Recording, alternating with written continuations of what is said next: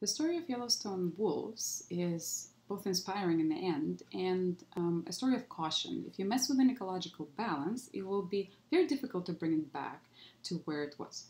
So, as the ecologists were trying to make the argument for reintroducing wolves into the ecosystem, there were certain questions they had to consider. The biggest one of which really was how many wolves to bring back. And that is based on a number of other factors that were at the time in play in the ecosystem. So let's think a little bit about what questions that they have to consider in general.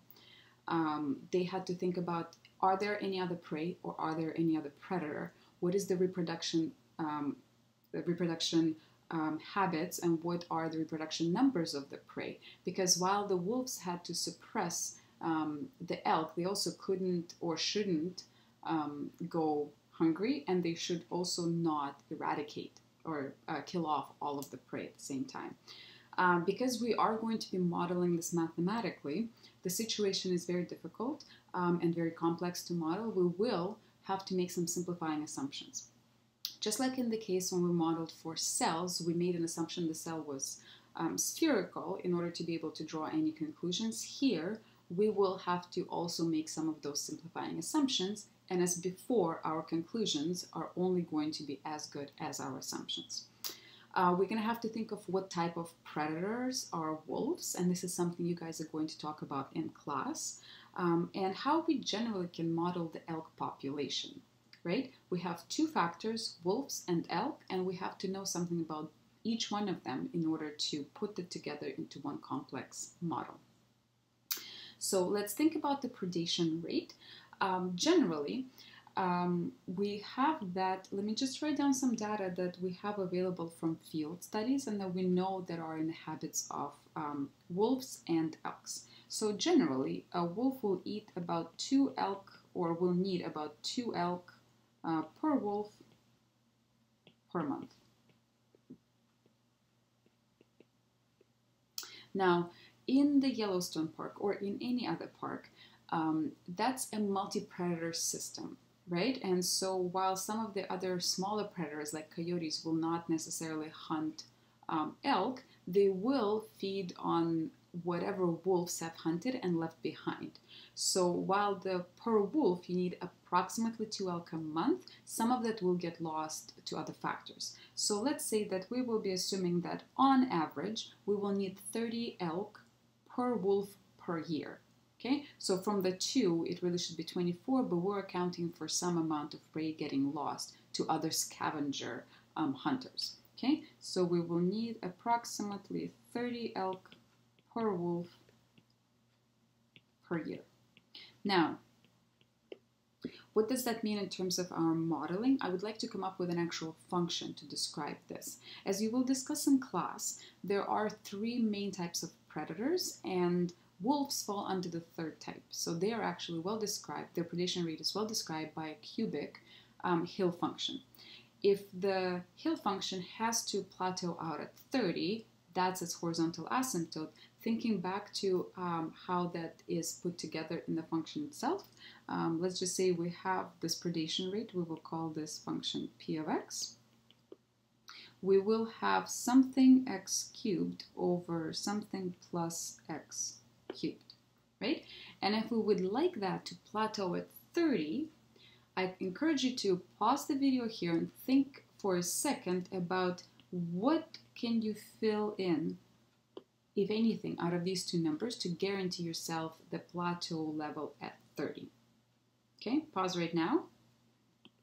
So thinking about this, we need the horizontal asymptote to be 30. If we have this coefficient as 1, then 30 has to appear on top here. This second number on the bottom here actually describes the dynamics near the origin for small density of prey. And the number I'm going to give you here has actually been derived again from field studies. So this is something that we just had to make sure it fits the actual available data and not the wolf behavior just from very general factors, right? So this number is fairly large, 20 to power 3 is what makes this model fit really well with the data that we have available. That's on the wolf side. On the prey or elk side, what we have to account for is how fast they reproduce, because it is their reproduction rate also that has to be somehow limited by the wolf predation rate. If the predator starts killing off too much prey, more than are actually being reproduced, then the prey eventually will also get killed off, which is not the situation we want to find ourselves in. So for the prey production rate, we know that every female will produce every female over 1 year old will produce approximately 1 calf a year. So approximately 1 calf per year per female. Now, the female has to be at least 1 year old. Now, sometimes they will have 2 calves, but very rarely. And the other piece of information that is useful here to know is that approximately 70% of the herd is female.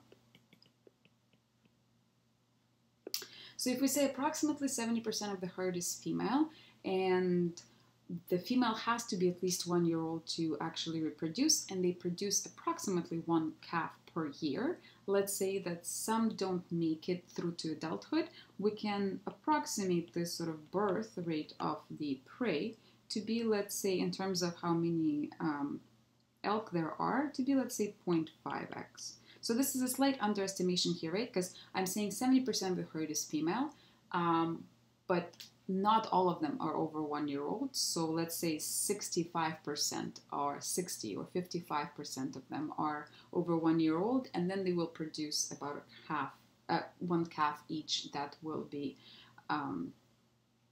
alive, or like will actually survive to then be eaten by wolves. Okay, now as I've mentioned earlier, I think some of this data comes from field studies, but also this, for example, is a rough approximation, right? So I'm not here to produce exact numbers, because the situation itself is much more complex than we're able to model at this point, but to just give us some idea of what goes into some of these modeling considerations. So for prey density, we have that the contributing factor to the prey is the reproduction factor, and the predation actually takes some of the prey away, right? So for the function that we're interested in is, let's say, the predation rate minus the birth rate. You can also consider the function the other way around, and you'll just have to adjust what you're on the lookout for in that case, right? And so then we have to think about it. 2 questions to consider. For what prey density is prey most in danger, and for what prey density is predator most in danger? So in terms of the function f of x, I encourage you to actually, I'm not going to answer these questions here, I encourage you to really think about what these things, what do you need to know about the function f of x to really answer these questions. But because we have specific formulas for both of these, let's take a quick look at what the graphs of those functions look like. So this is my predation rate function, a nice cubic hill function. Just looking at the graph, you can see the cubic snaky behavior near the origin, and then a plateau to 30 for the large values of x. And let's say this is my prey reproduction rate, which is 0.5x as we've determined.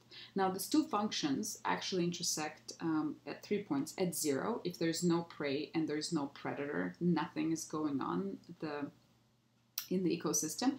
And then there were 2 other points where they actually intersect.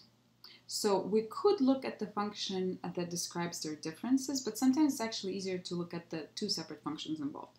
So notice that they intersect somewhere around like 13 or something, and then somewhere else later around 57 or 58. Those 2 points actually will represent some kind of ecological balance, where the predation rate and the prey reproduction are exactly equal. So the number of elk being produced are also the number of elk being killed off, and therefore the population somehow stabilizes.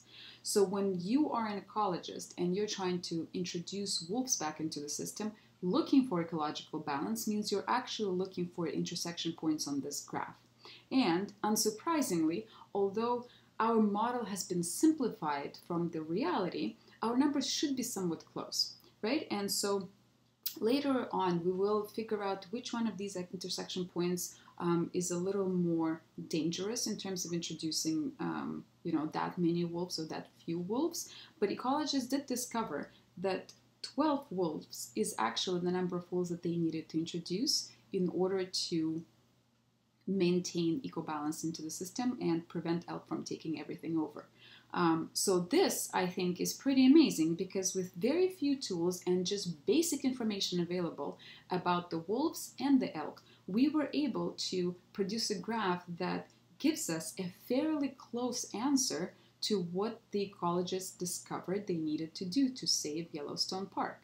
And once again, this is the real strength of mathematics, is that we can adapt concepts from one area of study, such as enzyme kinetics, to another area of study, such as predator-prey dynamics. It's the same types of functions, hill functions, that describe both. So one type of mathematical analysis will allow us to draw conclusions into very different types of contexts, and that's very fascinating. Make sure you check for pre-lecture homework on WebWork and WebWork homework for this week.